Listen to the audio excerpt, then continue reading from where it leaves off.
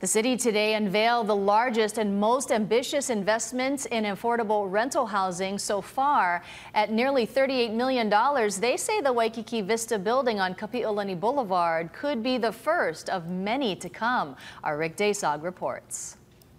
See, this is a unique killer view. Even though the building cost nearly $38 million, the city says monthly rents at the Waikiki Vista apartments will be as low as $1,300 to $1,500. It's very exciting to start to see what was yesterday a dream, a vision, or maybe even a maybe become a reality. Honolulu city officials today announced the official acquisition of the Waikiki Vista building on Kapi'olani Boulevard, which will add more than 100 affordable rental units on Oahu's already tight housing market.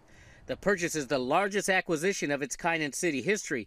It's also part of the city and the state's ambitious plans to build thousands of affordable housing units over the next several years. We are step by step achieving our goals of that 22,000 units that we need here in the state of Hawaii. The 19-story project will also include 35 parking stalls and is located next to transit lines and recreational and retail centers. We're on the bus route for the general public at large. We're close to Ala Moana Shopping Center. We're close to the Alawai Golf Course for those families that want to go and golf.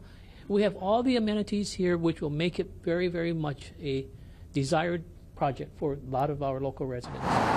Currently, the building is used for housing for Hawaii Pacific University students who will be able to remain until May. The city says it plans to hire a contractor to renovate the building after they move out. The construction could add additional units, or the project could be refurbished to house senior citizens. The deal is being funded with federal money. We saw an opportunity that we just thought was too good to not make happen. Rick Daysog, Hawaii News Now.